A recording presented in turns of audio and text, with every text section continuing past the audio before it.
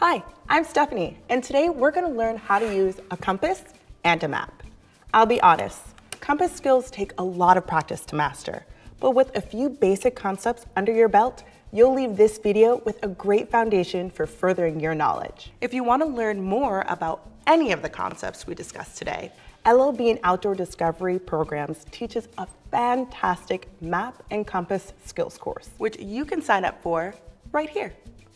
It won't hurt my feelings if you do, I promise. Let's get started. So hiking is my happy place. And when I hit the trail, there are 3 things I never leave the house without: a recent map of the area I'm hiking, a good compass, and of course, a bag of Gorb. Because even with all the technology available today, a map and compass is still the tried and true standard for wilderness navigation.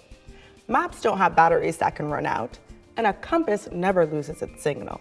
Without a proper understanding of the tools you'll be using, you might end up feeling, well, a bit lost. But with a compass, a map, and a little navigational know-how, you'll almost always find your way. Before we really get moving, it's important that we learn our way around a compass. This is the base plate. It's like your compass's command center, with all sorts of handy tools you can use along with a map. Every compass has at least one straight edge to help you take bearings, which we'll talk about in a bit. You can use the ruler to calculate distances using your map's scale. There's also the direction of travel arrow. The name kind of says it all. When holding the compass flat in front of you, this triangle should be pointing the way you want to go. This big circle is a rotating bezel. Some people call it the dial. Notice how it's marked with degrees from 0 to 360. Later, these numbers will help you set your bearing. And here's the index line. This little guy marks the bearing you set on the bezel. Technically, this red arrow is the orienting arrow, but we like to call it the shed. When the needle is in the shed, you can be confident you're heading in the right direction. Over here by the orienting arrow, you'll find orienting lines. They run parallel to and rotate with the orienting arrow. They'll help you line up the compass with true north on a map. And finally, this is a needle. It points to magnetic north, not true north. We'll get into the difference between the two when we talk about declination. Okay, now that we know what all those compass bits and pieces do, let's go over some map features that might come in handy down the road. Every map is going to be a little different, but all good maps will have a legend. This topographic map from Map Adventures is particularly legendary, if I do say so myself. The legend will tell you what all the colors and symbols on the map mean. Right here is a scale. It will help you calculate distance between 2 points. Don't forget your compass has a ruler just for that purpose. You'll also find latitude and longitude lines. You'll want to line these up with your orienting lines on your compass. And these are topography lines. The closer they are together, the steeper the elevation will be, so you'll know exactly what kind of hike you're in for. Finally, let's take a look at the declination diagram.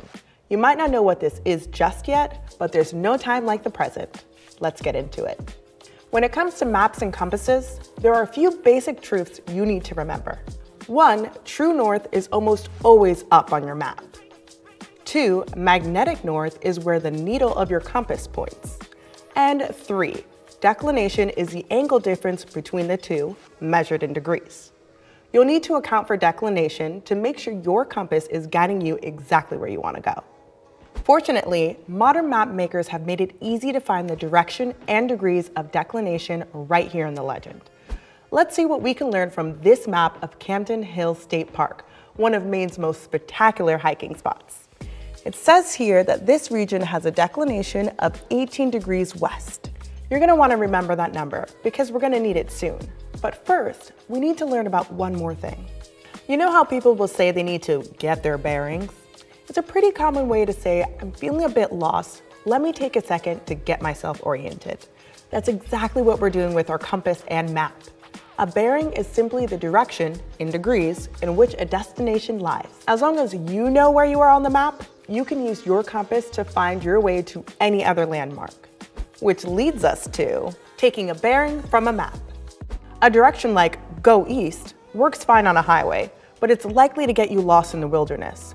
Out here, we want to follow a bearing of X degrees to give us the most accurate path to our destination. Let's say today I want to hike from Zeke's Lookout here to the summit of Mount McGonagall here. First, we'll place the compass on the map with a straight edge along our planned line of travel. Rotate the bezel until the end points to north on the map. We'll know we hit the sweet spot when the orienting lines on the compass are parallel with the grid lines of the map. You can also use the edge of the map if you don't see any lines. The number that's now lined up with your index line is 141 degrees. That's your true bearing. Because remember, when we're on the map, we're always using true north as the context for our bearing. So this is where it gets a bit tricky. When it's time to start using your compass in the field, you need to convert that bearing to a unit your compass understands, magnetic. And we do that using, have you guessed it, declination. Our map told us that the declination of this area is 18 degrees west. So we're going to add 18 to the true bearing we took on the map. A little quick math. 141 plus 18 gives us 159. If we were working with an east declination, we'd want to subtract 18 instead. But we'll save that for a different hike. An easy way to remember whether to add or subtract is west is best, east is least. Okay, so we've calculated our magnetic bearing and we're ready to take this show on the road. Oh, I love your fleece. First, turn the bezel on your compass until our bearing of 159 degrees lines up with the index. Now hold the compass flat in front of you. Turn your entire body along with the compass until the needle rests inside the orienting arrow, or the shed. This is what we like to call putting Red Fred in the shed. Now that Red Fred is comfortably in his shed, you'll want to leave him alone. Turn your attention to the direction of travel arrow, which will now be pointing to your destination.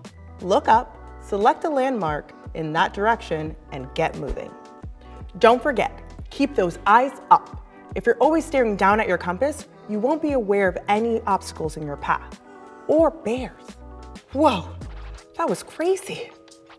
If Red Fred ever leaves his shed, stop immediately and turn your body along with the compass until he's back home. Keep following that direction of travel arrow until you've reached your destination. One thing to keep in mind, metal objects can interfere with the magnetic field of your compass needle, leaving you wondering which end is up. So be sure to keep your compass away from items like watches, keys, tables with metal legs, your friend's compass, and even a cell phone.